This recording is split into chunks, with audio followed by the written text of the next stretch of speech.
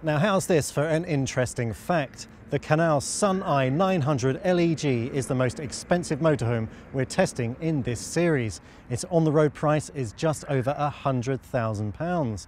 So what exactly does a van have to have that makes it just into six figures to prise open your checkbook? Now a nice set of LED daytime running lights would be definitely in my list of priorities. And how about some smart alloy wheels? Well, this tag axle van has 6 of them, so there's another tick in that particular book. And what about this back panel? It's absolutely amazing. It doesn't look like a motorhome at all, and the automotive styling will really turn heads on the road. And how's this for an integrated all-in-one service hatch? This is another Knaus hallmark, and it's been much imitated. On this side you have the connections for the water, and on this side the electrics. Everything's very easy to get at and in one easy to find place. You also get an 85cm satellite dish on the top of the vehicle, so no matter where you're touring across Europe, you'll be able to pick up some fantastic programs, including Practical Motorhome TV. You also get these coach-style wing mirrors, which give you a fantastic picture backwards, and also, thanks to a split section in the bottom, down below. Perfect for parking. Now this van was built for the UK market in Germany, but unfortunately they don't re-hand the vehicles, so what would have been the driver's door in Germany is on the UK near side. But I'm not complaining, because it's just saving me a bit of shoe leather getting into the van.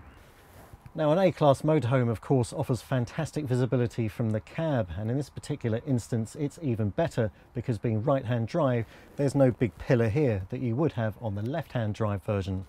Other cool things in the cab: Comfortmatic transmission, a cost option upgrade, as is the 180 bhp engine upgrade.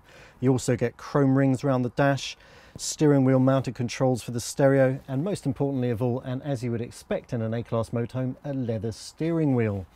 You also have manual air conditioning, where surely automatic would have been preferred, and the colour reversing camera feeds through to this small display on the head unit, which, as you'll notice, also has a CD slot. Above that we have the trusty tablet holder that we've enjoyed a lot this season, and in this case bronze infills on these ventilators. And yet more features in this cab are traction control, hill descent, USB connectivity on the dash, and those double bottle holders down there, which have been a great addition. Now, I mentioned earlier on about these fantastic things that should make up the £100,000 price, and I've just found another one. It's the electric blinds on the front of the vehicle. Absolutely fantastic. Now, perhaps not unsurprisingly, the interior vibe in Knaus's top-of-the-range motorhome offering is very agreeable indeed. Just check out this super comfortable furniture. It feels really good. And look at the vibe of the overhead lockers. They've got gloss facings and those articulated handles that really denote when you're in something quite expensive. Now this lounge table moves around a bit as well, but it also has something else up its sleeve. It has a section in the middle that allows you to grow it in real time. Very clever indeed. The 900 LEG's galley certainly makes the most of the available length of the van. There's plenty of space to play with, and the equipment is pretty good too. 3 gas burners under this lid, a very deep sink with smart mixer tap, loads of drawers underneath with cutlery at the top, and all soft closing of course. And talking about soft closing, how's this for a pleasing action? Just pop that one down. Fantastic. German quality at its best. On the other side of the vehicle we have a fridge with separate freezer compartment, and above that an oven and grill. Next to that, slightly down below, we have a slide out apothecary rack for all your storage needs, and next to that a cocktail cabinet with space for 9 glasses inside it. Very good. And if you're wondering where you would put your drinks to serve them to your guests, then that problem has been taken care of too. At the end of the galley is a handy bar. Spread your drinks out there to serve your guests in the very welcoming and accommodating dinette area. And when the drinks have been drunk and the books have been read, and maybe it's time for a little bit of on-screen action, no problem at all, because in fact this bulkhead conceals a television, a motorized stand no less. Just basically press this button and up it comes. And I have to say that this split washroom arrangement is in fact rather excellent. A fantastic fit and finish. It definitely looks like something from a boutique hotel. A couple of things that I really like about this is the very smart tap. And the arrangement underneath that is there's a cover for the sink drainer hole, which is very elegant indeed.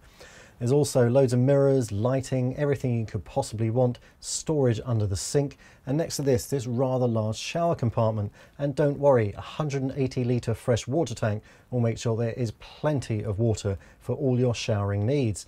On the other side of the vehicle, we have a loo with the bench configuration, and opposite that, a rather large wardrobe. The rear bedroom has the fixed twin single beds layout, which is certainly one of the most popular on the market, and for good reason. It allows the occupants to get access to the washroom in the middle of the night without having to disturb their partner. All very useful. The decor here is very good. You get nets on the side windows, headboard lights, very comfortable mattresses, and those cushions with the Sun Eye name woven into them. And perhaps most importantly of all, for a van that may actually end up touring quite warm climes, one of 2 air conditioning units is fitted here in the rear bedroom, where you'd normally expect to find a roof light. And there's another 2 berths at the front of the van, a manually operated pull-down double bed that's 2 metres long. The Knaus Sun Eye 900 LEG will set you back just over £100,000 on the road. It's just over 8.8 metres long and is based on the Fiat Ducato with a 5,500 kilogram chassis, so you'll need C1 entitlement on your driving licence to be able to drive it. What that does come with though is a rather large payload of 975 kilograms, some of which you can stuff in the rather large rear garage, which is accessible from both sides of the vehicle, is heated, and it has tie downs for bulky items. Now this van will appeal to the kind of people embarking on long tours of places like Europe, where it's all about self-sufficiency, and this van certainly has the equipment to be able to offer that. And obviously it's quite long, so in some cases you may be best advised to inquire ahead of turning up and expecting to pitch such a large vehicle. But for some people, if you've got the money, then this van will be a great solution to your touring needs. And let's face it, after all, wouldn't you love to have a bit of Sun Eye in your life?